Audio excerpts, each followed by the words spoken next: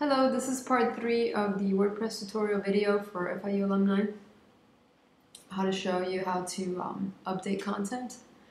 In the first two videos we covered on how to change elements on the header and footer and homepage and blog, and the second part we covered how to make edits to pages, simple pages and complex pages. And now in this video we're going to talk about dynamic pages. And an example of a dynamic page here would be the Panther Getaways.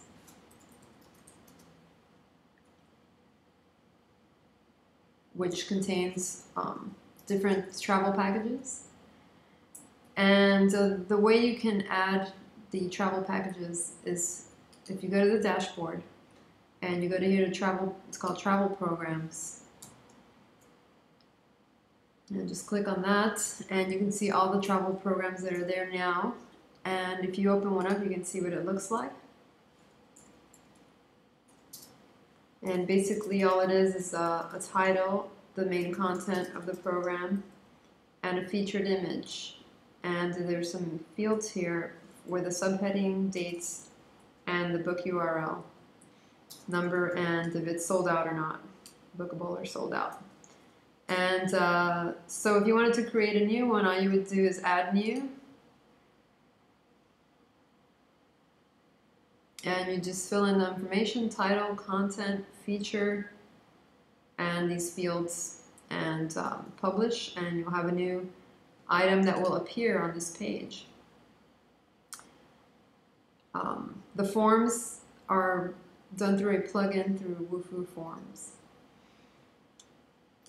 And another page that's also dynamic is the chapters page.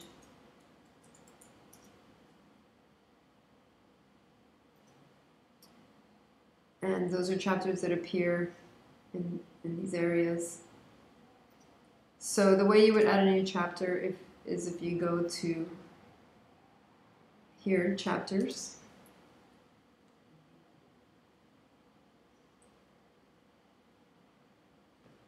And you can see all the chapters that are already there. If you open one up, you can see what it looks like.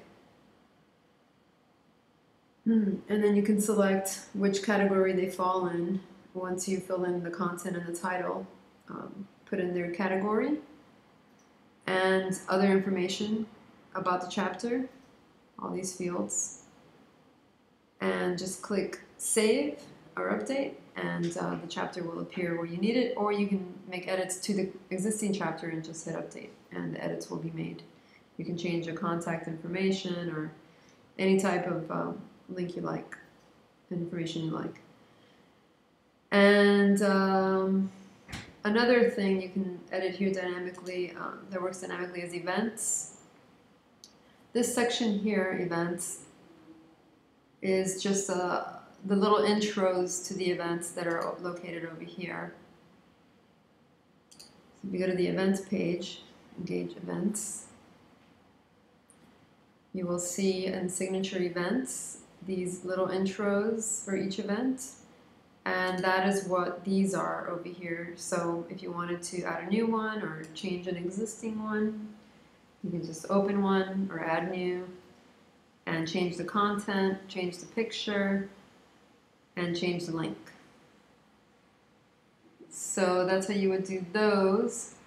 Bios are here. Bios are for when we have award winners, and which are not reflected currently, but they will be. Here,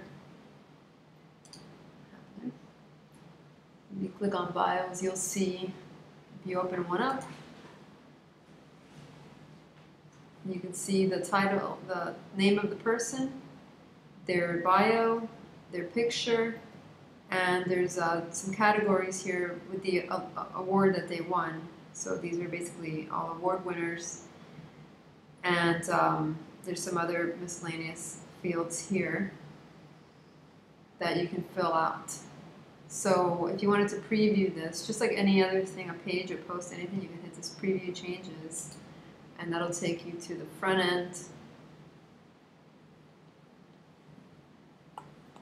And you'll see this person's bio, and you can also, this basically will come from Torch Awards in particular, this one.